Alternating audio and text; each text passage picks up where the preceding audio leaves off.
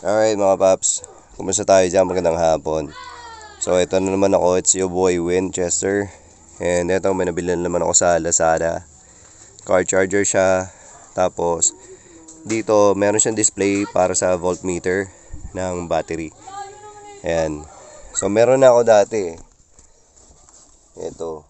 Kaso wala siyang voltmeter. So dalawa siya. Pareho lang din ito, may dalawang USB din port. So ngayon tatry ko muna to kung ano ba itsura nito. Bali 184 kasama yung shipping. Testingin natin. Nga pala yung aking flip key. Ford.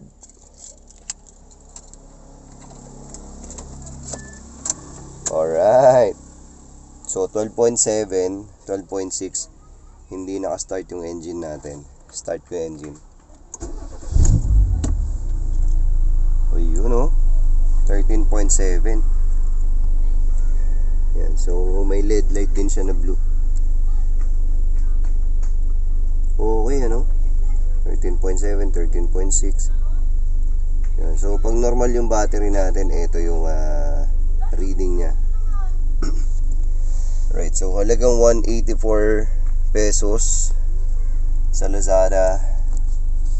Meron na tayong car charger with voltmeter.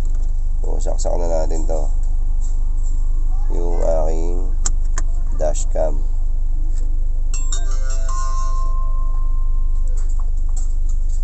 Alright. Tapos ang aking charger. Okay. Testing natin sa cellphone. Ayun nag-vibrate, nag-charge siya mga paps. Okay na okay. So halagang 184 pesos sa Lazada Racing. So pwede na. So yung isang port din, try natin kung gumagana rin siya para sigurado tayo. Okay, nag-vibrate siya mga paps, though hindi nyo naman naramdaman, pero ayun, damang-dama ko yung nag-vibrate yung cellphone ko pagkasaksak.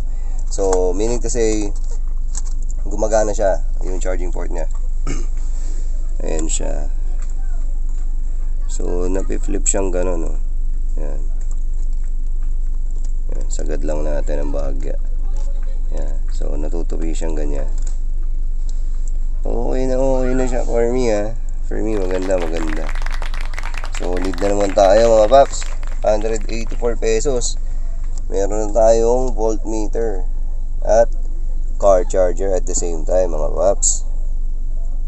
Good job na naman talaga Lazada. And sa mga Chinese seller natin, shoutout sa inyo lahat. Baka naman meron tayong freebie dyan next time. Yan. So eto, bebenta ko na lang to. Alright. So ayun na mga paps, yun lang. So napakaganda. Testing natin aircon. Open AC. So 13.2, same pa rin, 13.8, 13.7. Naka-open yung AC natin mga paps. So panalo. Okay na. So much for this one mga paps. Again, this is your boy Winchester. And sa mga paps natin dyan na hindi pa nakasubscribe sa channel ko, please consider subscribing. And if you like this video, please give it a thumbs up. And don't forget to like, comment, and ayun nga, subscribe sa channel ko. Subscribe kaya mga paps. Maraming salamat sa panonood. And konting review lang naman to dito sa car charger na nabili ko. And meron siyang voltmeter na napakalupit.